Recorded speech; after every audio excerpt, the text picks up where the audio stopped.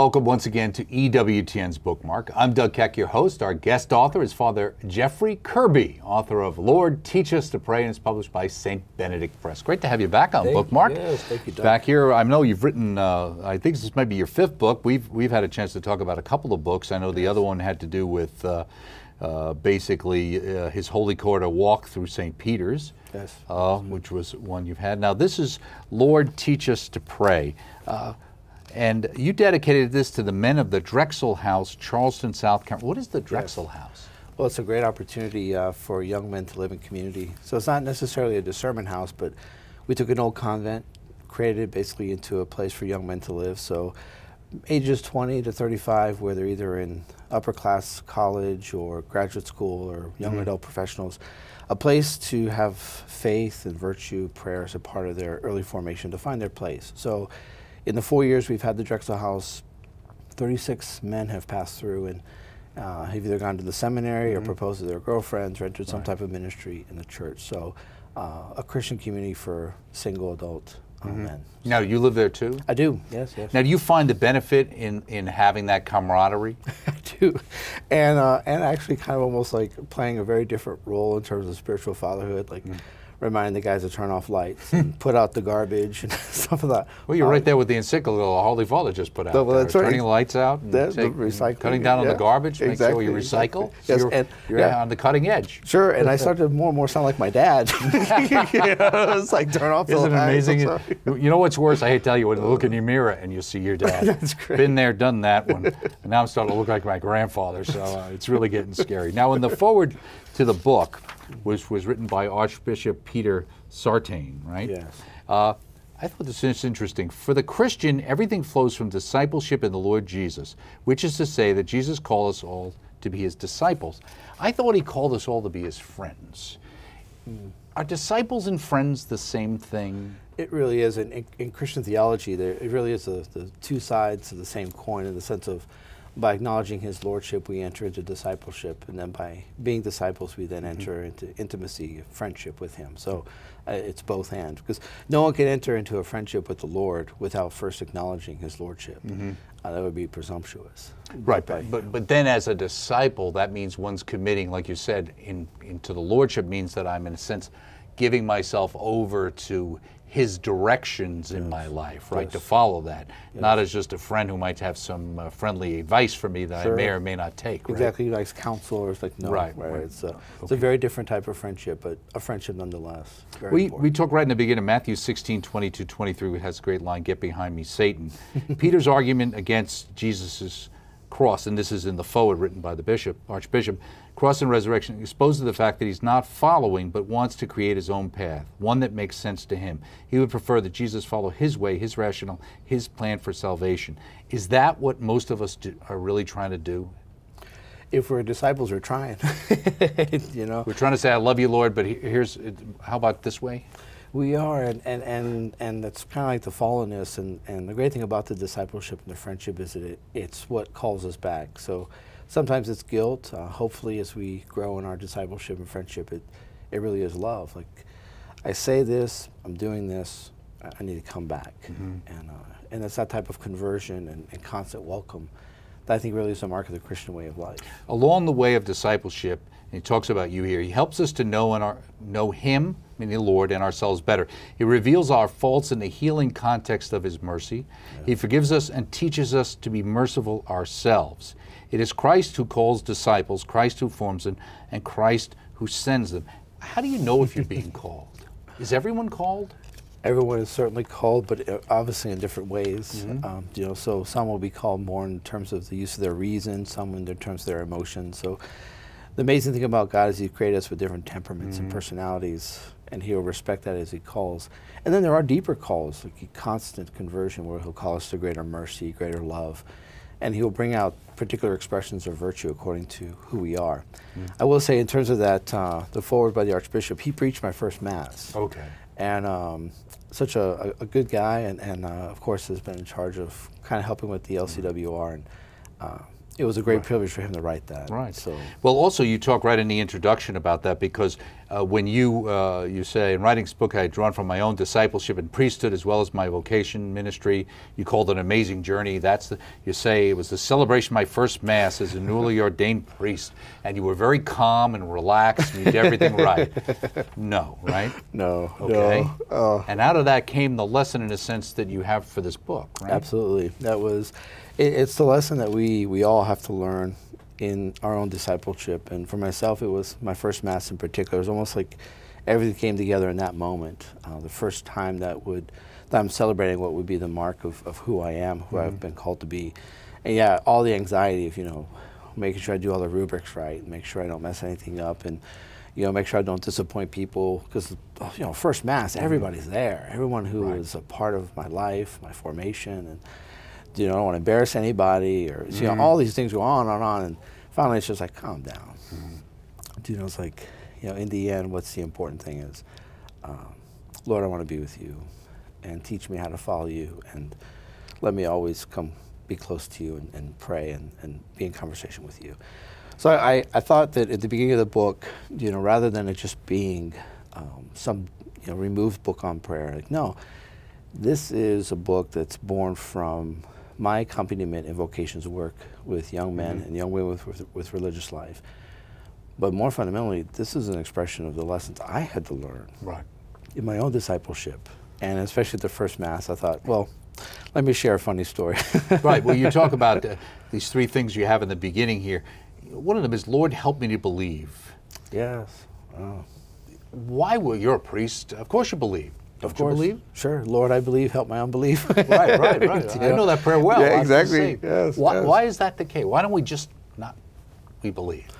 Well, because God just insists on being God, and so oftentimes we want to know everything. We want to know all the details, and at times the Lord will allow it to remain behind a veil. And he asks for trust, he asks for faith. So there is a wrestling match. I think for people to think that priests or leaders in the church do not have those moments, of course we do. Whether it's a school shooting, whether it's a shooting in a church, whatever it might be, we have the same questions. So you even had that horrible one that happened a few months back in Charleston. In Charleston. Exactly, yeah, the AME church and so on. Right. So these questions, and the questions are not the difficulty. In fact, the person of faith exercises faith. Even priests and so on. Like, we turn to the Lord, Lord, help me believe, always. Now you say, my personal story, you were alluding to that, applies to this book. In a small way, it reflects much of what is happening in our world today. What is it happening in our world today that you see, and maybe that's reflective of your conversations with young people discerning vocations, right? Yes. Well, there's a lot. First, I think just the difficulties that would make it easy to just give up on faith. I think also there's a tsunami of secularism. I like that expression. Cardinal Wuerl coined that term, that there is a secularizing force. I can live a perfectly good life and be okay without God. That is a strong current in our society. Then there's also the tendency to privatize religion or to be on one's own, to be autonomous. And you add all that together. First of all, it's difficult just being a disciple, but then on top of that, enter the realm of discernment, where we're asking a young man or young woman to give everything to the priesthood of religious life. And sometimes that can be almost suffocating unless there's that first and primary work in discipleship. Now, one of the things you mention here later in the book, and I don't have it right in front of me, but it starts off with that kind of like that no one can have a personal relationship with Christ. And I thought, whoa, and now you go on to explain a little more. Explain a little more. Exactly, and it's a fine point in theology, but I thought it was an important one, in that if we are called to have a personal relationship with Jesus Christ, but never in the understanding of an individualistic one. So am I called to have a personal relationship with Jesus Christ? Yes, of course, but always in the midst of the church. Like, I cannot have a relationship with Jesus Christ unless I'm a member of the community in which God has formed this covenant. So if I think that I'm going to have an individualistic relationship with Jesus Christ, just I'm out there doing my own thing and so on, very esoteric, very self-contained and so on, that's not biblical, it's not Christian. That is not discipleship. Yeah, because the church was always a community. Absolutely. And the relationship there. You also say it is meant to help the reader. This book is both a workshop and a laboratory. Yes. What do you mean a laboratory? Yeah, it's where we just try things out. You know, there are some things that I draw from the spiritual treasury of the church that work with some people and do not work as well with other people. So you kind of, there isn't one, just this is what you got to do. No, gosh. Because there's lots of spiritualities, lots of different people. Absolutely. And you have to just go in and try. So you take what works for you. Yes, yes. Essentially. The other thing you talk about right at the beginning basically is dealing with the whole idea of baptism and really getting into the idea, who do you say I am? That was actually in the middle of a wonderful book that Father Mitch wrote years ago, who do you say I am? But that seems to be the crux of a lot of problems today, because you know, the question is, you mentioned C.S. Lewis's famous thing about Jesus is either Lord, a liar, or a lunatic. Yeah. Today, though, when you say people try to absorb Jesus of Nazareth into a broad conglomerate of recognized spiritual teachers and they avoid Jesus' direct question, who do you say I am? Are they doing that because it's a way to avoid any kind of call on how they live their lives? I do, yes, and however cognitive or aware they are of that. I think, first of all, there's that very American tendency to syncretize and generalize, and we just make everything the same. So, you know, we just put everything together and that's it. So Jesus is just one of many in this chorus. And that is in direct opposition to anything that he preached or that he called for or that he asked. Who do you say that I am? If you want to say that he's just one of the prophets, if you want to say that he's John the Baptist brought back from the dead, to modernize those answers, if you want to say he's a great prophet or a great miracle worker, and that's it, well then you have conditioned the level of adherence. Because to say that someone is the Lord, everything, that requires a lot more than to just say, well, he's a good prophet or one of many religious teachers. Well, this struck me, and whether you meant it this way or not, Chapter 2, Jesus Christ and Salvation History, the second paragraph, one response leads to another. In some ways, I think that's what scares people, is because if it was just this, once saved, oh, you know, I do the sinner's prayer, I'm all set, it's done, that's okay. But it seems to be the Christian walk, like discipleship, it's a walk. Yes. It's a process. In which case, I do the first thing, and then he comes knocking on my door about the next one, and the next. And though I might be okay with the one or two, maybe I'm not going to be so happy with the third one. Yes. And at the heart of that is the real understanding that discipleship is marked by 100%. I remember years ago giving a homily, and I mentioned about 100%. Christian discipleship, our yes, is 100%. Like, even if we don't get there, the fact that we know that that's the goal. And afterwards, I remember somebody asking me, you know, Father, do you really mean 100%? Like, yeah, that's a bit extreme. You know, that's the heart of everything this is. I know 100%. And sometimes it's particularly the process of conversion, and you know, the spiritual writers refer to the peeling of the onion. You know, and sometimes it does. It takes a while, but we always know, like, I want to give 100%. The way I spend my money, the way I treat my body, the way I show mercy, the kindness I show to my neighbor. These can be very difficult virtues depending on our personality, our personal story.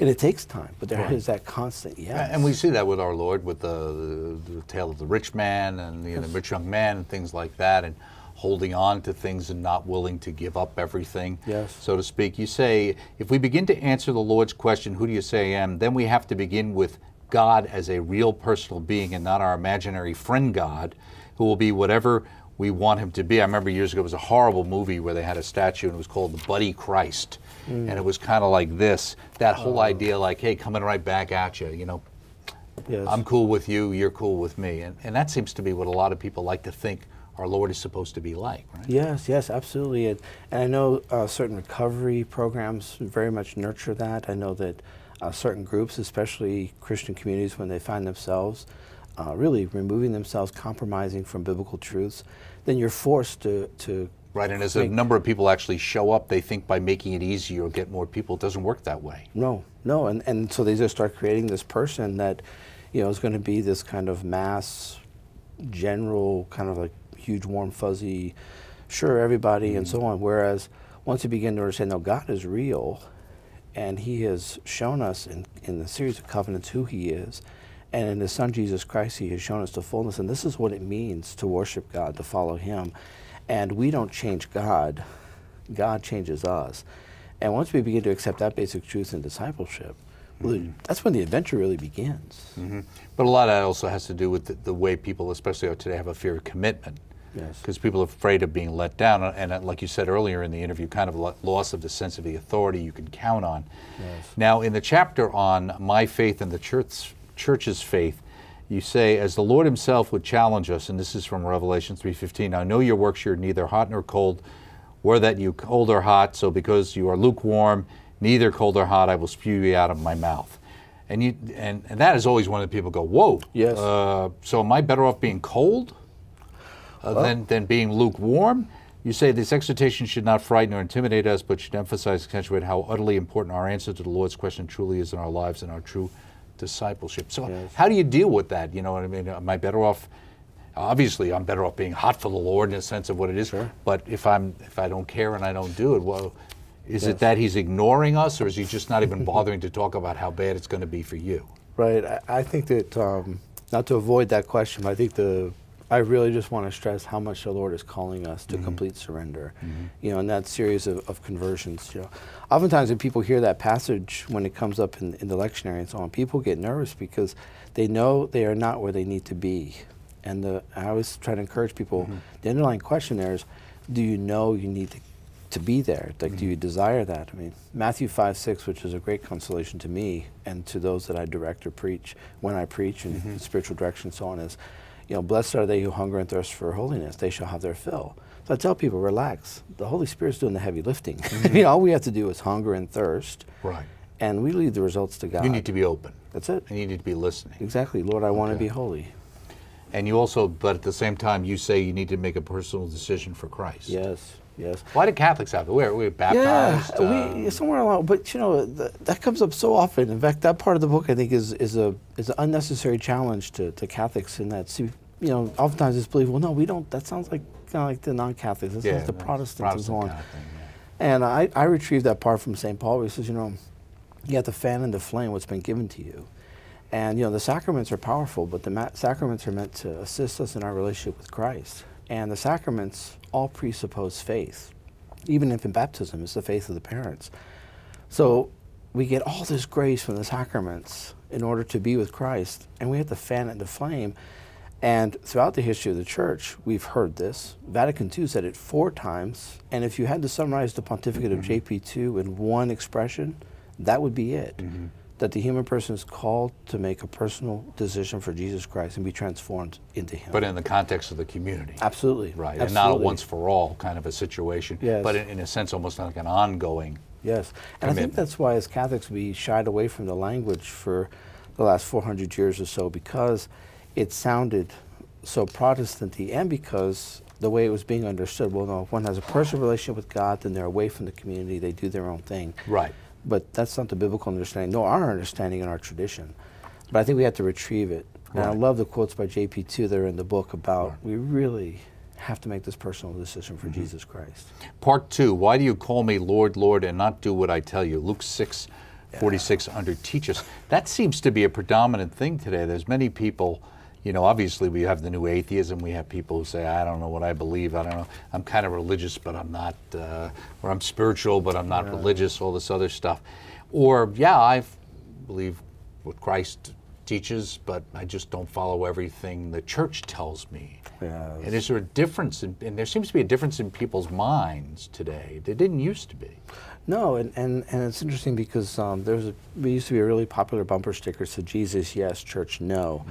And actually, at the time when he was a Pope, Benedict XVI really challenged that. He said it would be like seeing a head walk removed from the body.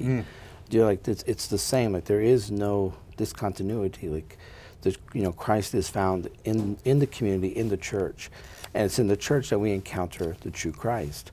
So the two have to go together. Very important. Now, you alluded to this earlier in talking in this chapter, Virtue and the Lord's Question. Many spiritual books do not address virtue, but jump directly to spiritual theology or to methods of prayer. While these aspects are important, the role of virtue needs to be explored. Why? Yes, and I'll tell you, I was kind of surprised by that because, you know, if you look at the spiritual books of our tradition and up until, you know, 1950s, 60s, and so on, you see this almost balance, these two lungs almost of prayer and virtue. But then all of a sudden, virtue just kind of fades away in some of our more contemporary books, even by notable, really good authors, where the book simply becomes a lot of discussion on the importance of prayer or the methods of prayer and various things. But, you know, one can't really grow in a spiritual life or in a life of prayer if their heart is removed from God, if they're not at least desiring virtue and that conversion of heart. So the two really do have to go together. So I reference it's like being in a boat and learning how to sail. You know, that's like prayer. You're like, yeah, good, I'll figure it out. But then you realize that you're on the wrong side of a dam in the dry part, and that boat's, it's not going anywhere, you know? Right.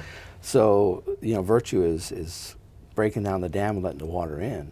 So one has to have both. Now you talk in a chapter, Virtue and Life in the Spirit, via, not versus. Oftentimes we want to draw a contradiction between God's law and freedom. Yes. Seeing the two in tension as one versus the other. The reality, however, is that it's not versus between God's law and freedom, but rather a rapport of via, meaning by way of, which demonstrates that the law is in service to freedom and freedom benefits from the discipline of the law. I think that's the part that most people don't seem to get when it comes to their faith, which is these are not things to hold you back. These are ways of living your life to make your life better in this world and in the next, not just in the next. And people don't seem to have a problem with that when it comes to how many you know, how much gluten they have, or they're not supposed to do this. So if you want to look like that, you got to be in shape, you got to work out. That they seem to understand, that if there's no pain, there's no gain. But in the spiritual life, they're not so happy about that. Right, exactly. They seem to find that as a contradiction. Exactly. They forget that if there's no cross, there's no crown. And oftentimes people in a similar way will juxtapose relationship to rules. And I hear this so often, and I'm trained in moral theology, I have a license in moral theology. I cringe when I hear this. When people say, well-intentioned people, Christianity or Christian discipleship or the Catholic Church, it's not about rules, it's about relationship. That is versus. Because the rules are over here, but it's all about relationship. We know the point they're trying to make, the well-intentioned ones, which is the important thing is the relationship, but the relationship is matured and ordered and develops precisely because of the rules. So it's not versus, but it says via. The rules are a part of it. So if someone were to say to me, well, it's not about the rules, it's about relationship. Imagine if a married man were to say that, and I said, I know exactly what you're talking about. You know, it's not about the rules, it's just about the relationship. So, you know, your wife shouldn't have to tell you where she is. She should never have to indicate, you know, spending or, you know, all these things. And the person said, what are you talking about? Of course. Like, oh, so there are rules in this relationship. Right. Well, no, they're not rules. That can help condition the relationship, whether it's going to be healthy or not. Yes, and eventually the rules aren't even seen as rules. It's just a part of it. It's the normal way of living. Exactly. So going to Sunday Mass, going to Sunday Mass and being with our Lord and Creator. It's, you know, treating one's body well. It's showing mercy. And so suddenly these aren't rules because they're in the relationship, but the rules are there. I remember the late, great Monsignor Smith used to say, like with the fundamental option, I fundamentally love you, my wife, but I am going this weekend away with my secretary. Right. We call it the fun option. You know, it's like, it doesn't quite work that way. Exactly, right. But people, I will say, people think that way in our culture and then in their faith. Well, but I really love God, so I don't have to go to church. Well, he knows in my heart what I believe. I mean, why do I have to prove it to him? I mean, he knows. Yes. And if they were to try that, if anyone were to be in a relationship with them as friends or spouses or significant others, and they were trying to approach them in that way, they would never tolerate that. It never worked that way. Now, you also talk about rules. We got the rule of life. The spiritual tradition of the church passes along a means of holiness called the rule of life. The rule of life is composed by each of us for our daily life. So what is the rule of life? You even have a motto here. That's right. Do you have a motto? I do. What's your motto? Well, I stole it from the Jesuits, Ad Majorem Dei Gloriam, for the greater glory of God. So I went to a Jesuit So you got lines here. Am I supposed to, if I'm going through this book, sit down and write a motto for my life? Absolutely, yes. They were left in there. Should I pray before I decide what it is? Oh, yes, especially in general, especially the Holy Spirit. I will say, Doug, that is the most popular part of the book. Is it really? It is, and you know, stressing the fact that... Have you seen some of the ones people come up with? Oh, yes, and then they've asked... Have you been impressed? I have been, yes. Surprised? And yes. And because, you know, the rule of life, when it's done well and prayerfully, people see things about themselves, and to the degree that they disclose it to myself as a priest, yes, very much so. Yeah, and you have the kind of the examine, that whole idea of the examine prayer and particular examination, reform of your life. Do you think it helps people? I mean, the way you did this, sometimes that people need to take it and put it down on paper and be Absolutely. able to physically look at it Yes. to really say, is that really what I believe? Yes, yes. In fact, at first I was cautious because, we never want to present, the spiritual life manualistically. However, especially for someone who's first starting to really draw close to the Lord, really wants to fan into flame that grace, it almost has to be more structured than perhaps what it has to be later. So while some might say that's manualistic, I wouldn't agree with that, but I don't really care, because at the end, someone who's first starting, and they start filling this out, and they realize, wow, this dominant defect, I am really jealous. Like, I never realized that is the bad spirit that, motivates so many of my sins. And it works. And the young adults who have tried this book, and the adults and the young men in formation who have tried this, they say, you know what, it works. It actually changes my life. It lets grace transform. Well, one of the things I know in Marriage Encounter, one of the things they talk about is, in the beginning, is what's important to you. Now make the list of what you spend your time on. You usually find they're in direct opposition to one another, and it helps you to say, wow, why am I spending so much time on things that aren't important to me and so little time on the things that I claim are? So the question is, am I screwed up with that way, or am I lying to myself about what's important? Yes. And maybe I got to get my priorities straight. Well, thank you so much. Yes, thank you. You got another book in the works? Or? Maybe. We'll see. Okay, we'll see. Always happy to see Father Jeffrey Kirby, STL, Lord Teach Us to Pray, published by St. Benedict Press, a guide to the spiritual life and Christian discipleship. And it's again published by St. Benedict Press, available through the Ewtn Religious Catalog. Highly recommend it. Join us next time right here on EWTN's Bookmark.